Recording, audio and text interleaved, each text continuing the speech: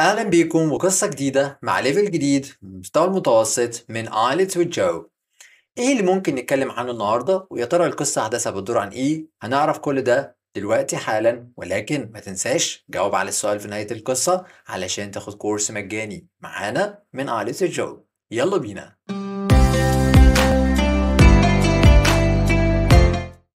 أهلا بيكم في الحلقة ال15 من الراوي.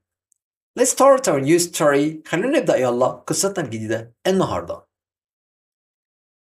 The title of our story عنوان القصة النهاردة هو The Hole in the Wall.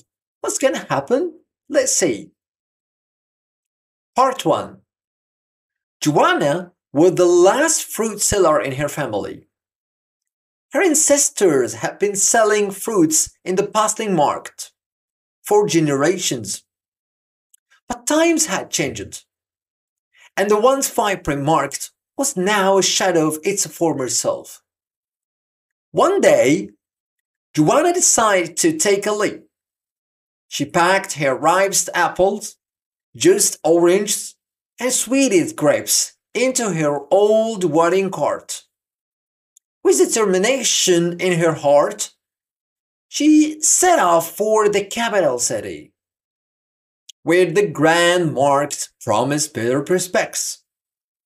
The journey was so long, and Joanna's tired legs carried her through dusty roads and crowded villages. When she finally arrived at the capital city, her eyes widened at the sight of towering buildings, flashing billboards, and busy people rushing past. Now, it's your time. اسمع وكرر ورايا sentence by sentence, جملة جملة. Joanna was the last fruit seller in her family. Her ancestor had been selling fruits in the bustling markets for generations. But times had changed, and the once vibrant market was now a shadow of its former self. One day, Joanna decided to take a leap. She packed her ripest apples, juiced oranges, and sweetest grapes into her old watering cart.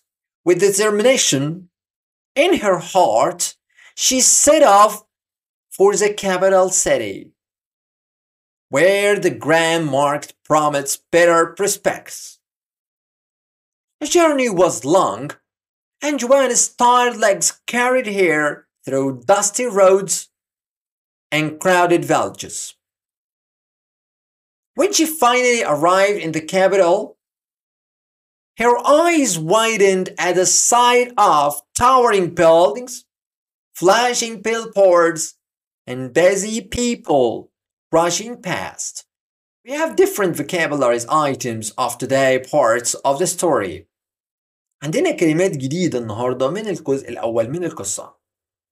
The first one is the word ancestors. It's equal to grandparents, الأجداد. And the opposite word of these items is descendant, الأحفاد. Bustling markets. And it means that a market which having high sounds. الأصوات التي بيعلو فيها أصوات البائعين. كل بائع بيحاول يسوق للبضاعة بتاعته، فعشان كده بنسميها bustling markets. Once vibrant نابضة بالحياة, which means when you go to a place full of people, it's a once vibrant place. يعني ده مكان نابض بالحياة يتواجد فيه الناس، في أحداث، في actions، يبقى ده once vibrant. Unlike the places which no one existing in، غير الأماكن اللي بتكون فاضية دي ما بتكونش once vibrant. Of its former self يعني من سابقتها، أو بقارن شيء بوضعه السابق. Like when I go a place which has been changed and I said this place is of its former self. المكان ده ما عادش زي ما كان. Take a leap, to take a jump, or to take a difficult decision. لما تاخد قرار والقرار ده يكون في بعض الريسك، فأنت بتعمل إيه؟ Take a leap. Ripest ناضج لما الفاكهة تكون جاهزة للأكل. Ready to be eaten that we called it a ripest what? Fruit and so on. Billboards لوحات الإعلانية اللي موجودة في الشوارع بتاعتنا. Just oranges, it means that the oranges are just. What does it mean by just? يعني عصير ذو طعم جيد. Sweet grapes عنب ذو طعم مسكر. Determination ودي معناها عزيمة. To determine إنك تصمم وإن يكون عندك عزم لفعل شيء. Set off ينطلق. When you go into journey you can say I set off my journey. انطلقت في الرحلة بتاعتي. Okay, and so on. Prospects آفاق which means future which means chances. لما يكون في حاجة فيها فرص أو لما يكون ليك مستقبل أنت شايف إنه في نوع من أنواع المستقبل مشرق we called it prospects. Widened اتسعت وده جاي من صفة wind بس ده بتديني الايتمز أو الأكشن اللي حصل توصف لي الموفمنت of our eye. Rushing past يعني الماضي السابق. إيه قاعدة الجرامر اللي عندنا النهاردة؟ The first items is one of the perfect tenses. واحدة من ضمن الأزمنة التامة which is the past perfect progressive. إيه هو ال past perfect الأول؟ قبل ما نعرف ال past perfect progressive ال past perfect عبارة عن two actions happened in the past. حدثين تموا في الماضي.